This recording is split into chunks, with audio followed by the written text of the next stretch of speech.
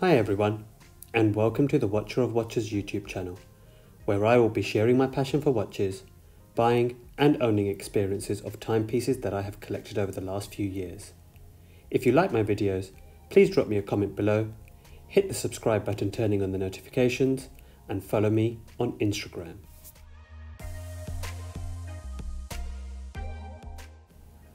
Around 15 years ago, I bought what I consider as my first watch. Aside from a Casio as a child, I bought a Tag Heuer Microtimer. And looking back now, I was surprised I liked it with its odd case design and fully digital functionality. I guess I wasn't the only one that liked this watch actually, as I ended up losing this watch at a former workplace and it was never returned to me. Fast forward quite a few years later, and I invested in another Tag Heuer, which was this Carrera in 43mm.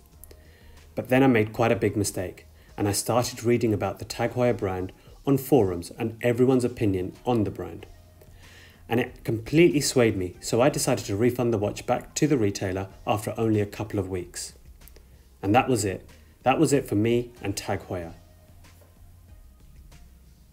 However, I always had a soft spot for the Heuer reissues, and was intrigued when I received an invitation from the flagship store in Dubai and decided to take a look.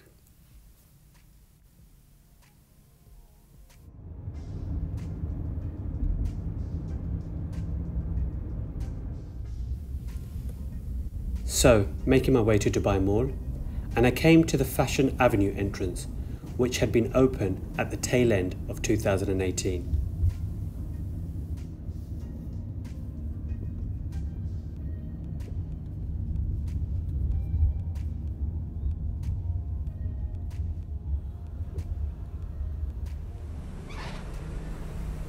This is one of the biggest Rolex stores in the world.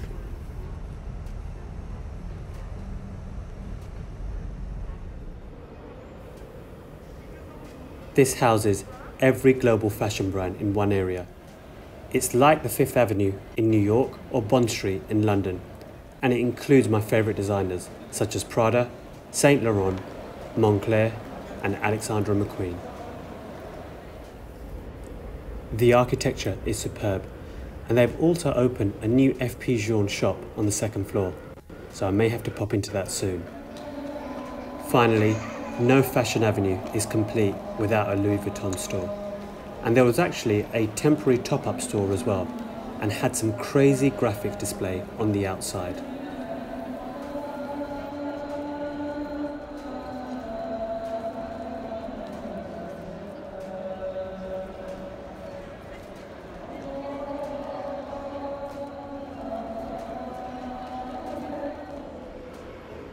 Still enjoying some wrist time with my Pepsi, and I finally make my way to the flagship store of Tag Heuer.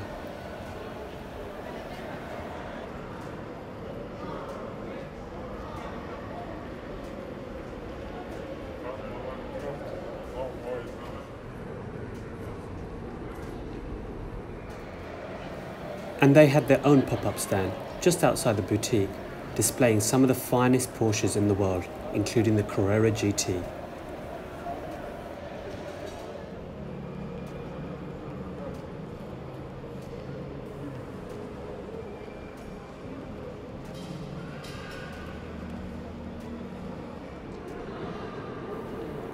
And they had some of their new watches on display together with some museum pieces.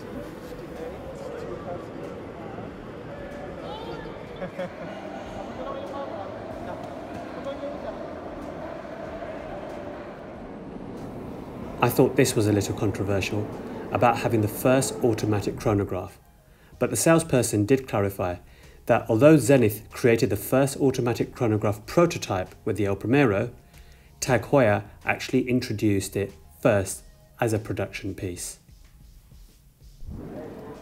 And finally, to the boutique itself, which had a really nice modern feel to it on the inside.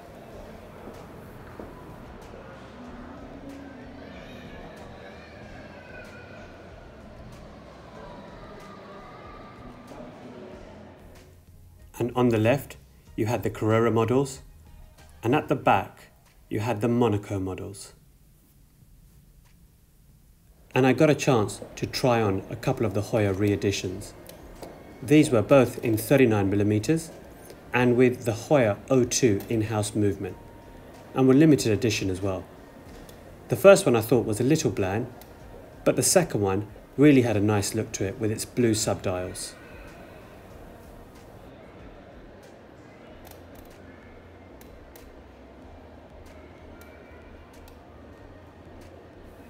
What struck out to me on both of these models was they were finished to a much higher standard than what I had seen or experienced before, including the movement with lovely chamfered edges.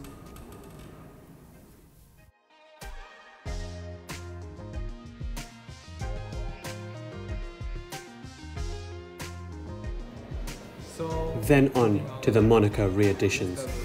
Again, really nicely finished, although a little big for my liking.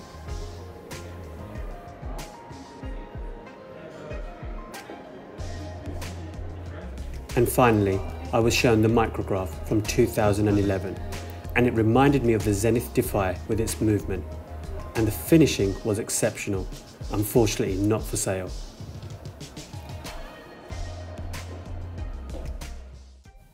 And to finish off, some nice vanilla and pistachio ice cream on Tag Heuer.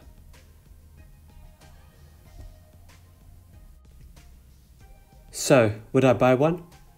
Unlike before, the answer is no longer a no, but it's also not a yes either at the moment.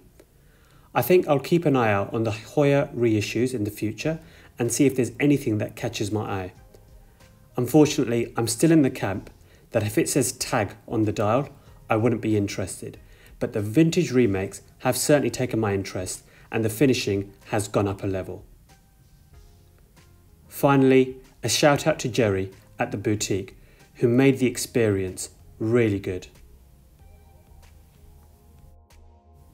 So there you go guys, until my next video, stay safe and thank you for watching.